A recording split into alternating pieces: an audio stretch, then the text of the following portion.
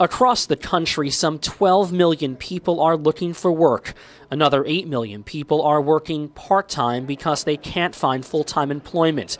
The economy, though, isn't entirely to blame. We have a very high unemployment rate, but we also have jobs that go begging every day because people don't have those skills. Congresswoman Virginia Foxx says part of the problem is that workers can't navigate the maze of job training programs offered by the federal government.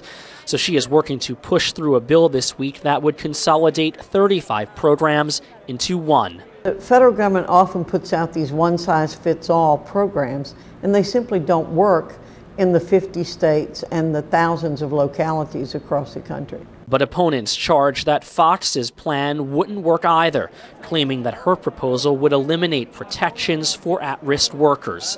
We're a little bit concerned that it eliminates dedicated funding streams that could help a lot of folks, low-wage, low-skilled workers in particular. In a sign of just how heated this debate has become, last week in the middle of a committee vote on the bill, angry Democrats got up and left the room. New York Congresswoman Carolina McCarthy sits on the committee. She didn't attend that contentious vote, but charges that Foxx has refused to listen to Democrats. It's a political statement, and you're wasting our time doing stuff with political statements when you wouldn't even basically negotiate with the other side. Foxx claims that's just not true.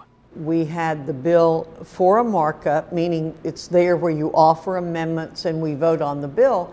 And they walked out without offering any amendments whatsoever. The full House is expected to pass the bill on Friday, but it's not likely to go anywhere in the Democratic-controlled Senate. In Washington, Scotto,